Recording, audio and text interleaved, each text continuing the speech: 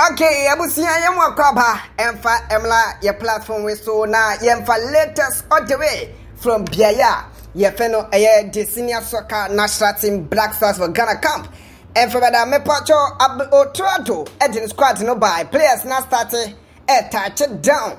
Na two players bia ye mix ye feel ye hu match pa no ye do mon komo edepa o matimi attach it down na preparation ye no ye bedi kan akokuden edisa reactions no ediamount me pacho bako Thomas Partey attach it down.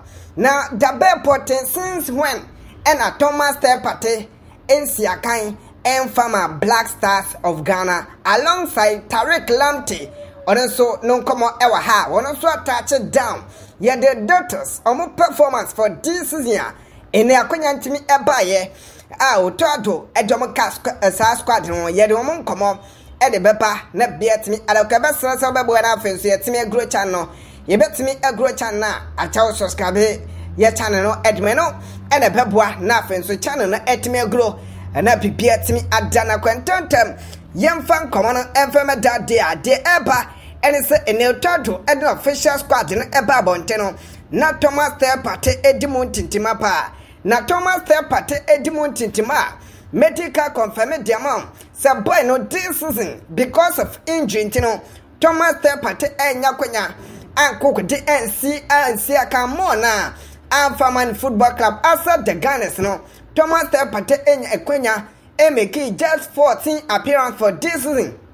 And a Tima Asna. The Gunners now me pacho a dear bueno in terms of say beer or Timmy picking up injury no match day squad Brante Ram 17 times starting 11 9 times and after so substituted and also 5 times alongside on bench 3 times and a suspension 0 injured and no 19 into 19 matches and a Thomas Partey MX this season English Premier League now after say onya akwenya ekokuden etimi ebo juma making 14 appearance in terms of starting 11 Thomas Partey enya akwenya ekokuden starting game no when starting 11 no 9 times and this season onya ye na me pacho wura 4 consecutive and say 5 consecutive starting 11 and Thomas Partey enya akwenya etimi egura mu anei bibia ekoye Edma Thomas Partey finally was touched down. Cat against him or Klaku, who boy no, out in Sampa or Fenopa. Now, Obakaya, a Blantem pick up injury, somewhere October him. Now, Ghana, Yakoboy game against friendly game against Omaya, ye from Mexico, and so against US and a game against Mexico. No, Ghana, Yakokudi Elusuye, Thomas Partey na Odimon Titimapa. And now game on 8 May to 15th October 2023 and on the 18th October 2023 and also ye lose against USA 4-0. Now Sunday Thomas Partey enyakonya ensiakan and farmer on my Ghana. Me patro diente onyakonya ensiakan farmer on my Ghana ne say no a pick up injury. And the matches ya Thomas Partey are mixing same NACT Echo wotimi Ghana versus Madagascar. Ye nyakonya ekokuten wini one courtesy Nike Williams enya the only goal El Papa Yara Sports Stadium at mine. Since there yenya win bia November 17, 2023 Ghana yenya win against Madagascar no yenya win bia biem na against Comoros eno no so a World Cup qualifies Ghana November 21st November 2023 Ghana ye lose against Comoros 1-0. Thomas Partey was out.